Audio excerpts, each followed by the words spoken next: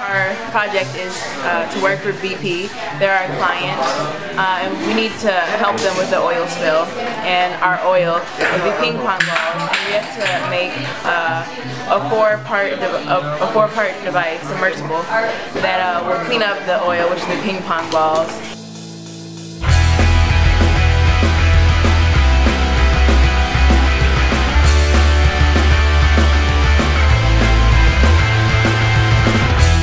E2 at MIT is a program offered by the Office of Engineering Outreach Programs, aiming to bring minority high school students to MIT to immerse them in hands-on projects for a week to see what can we accomplish in 1 week. I'm insulating the motors that we're going to be using to be thrusters for our underwater robot.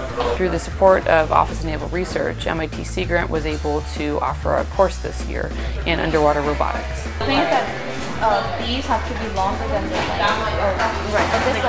So we're building an ROV. This is the centerpiece, and there's going to be 2 arms going out. We're going to have cameras mounted on all 3. So there's going to be a pipe going up and down, and we're going to maneuver from a launch site to get our arms kind of around the pipe, and then with 3 cameras pointing right at it, we'll have like a view of all around. Day 1, students came in and they built the basic sea perch build. So they were given a manual and followed steps and really got their feet wet using the tools, using the materials. Then the next day they were given this mission.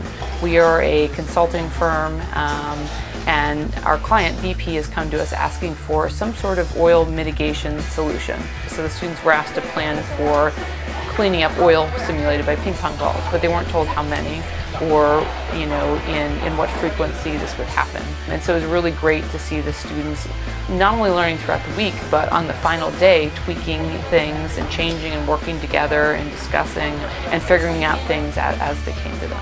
Right now we're working on like kind of like a scoop, and with the ROVs will be attached to go. So we have to consider a lot of things like the buoyancy and the size of ping pong balls and up and down, because like if like our first idea it didn't work as well, because if we would go backwards and we had a container, the ping pong balls would come out. So this is our pretty solid idea right now.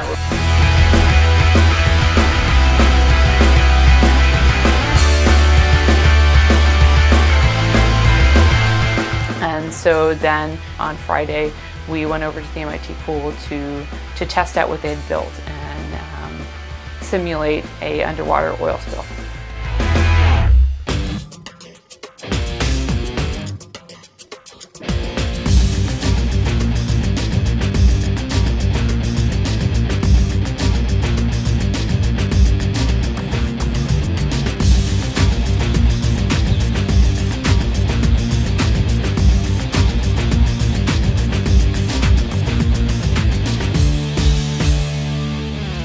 It's Friday, we're at the pool, so the students are doing their final event, testing out whether their strategy in their vehicles works for mitigating the oil spill and checking for problems in the oil pipe.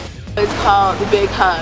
It has this shape, and then the 2 ROVs are going to be attached to the ropes, and it's going to collect the ping pong balls, and then the 2 ROVs are going to come in and actually move the whole float system across and like hug the ping pong balls so they don't go anywhere. So there's a surface rig to simulate a drilling rig that floats on the surface. It's free floating and it's got a tower on it, and when we start the scenario the tower will fall over and oil will spill out and fake fire will expand.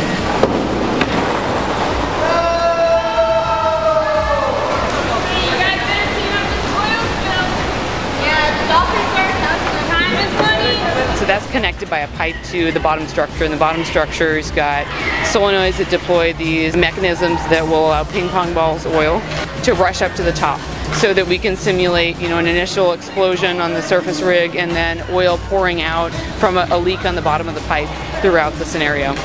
And they'll keep track as they go how much oil, so each ping pong ball is 1,000 barrels of oil.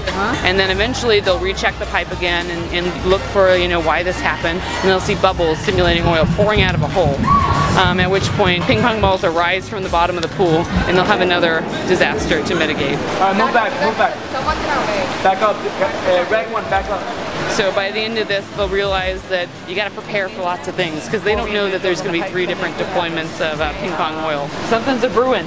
So be on alert. Be on alert.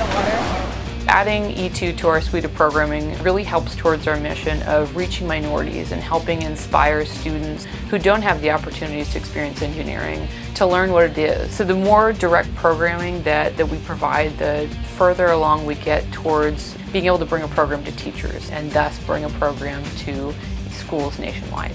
But this program specifically challenged me in a way that I've never been challenged before, and I'm loving every moment of it.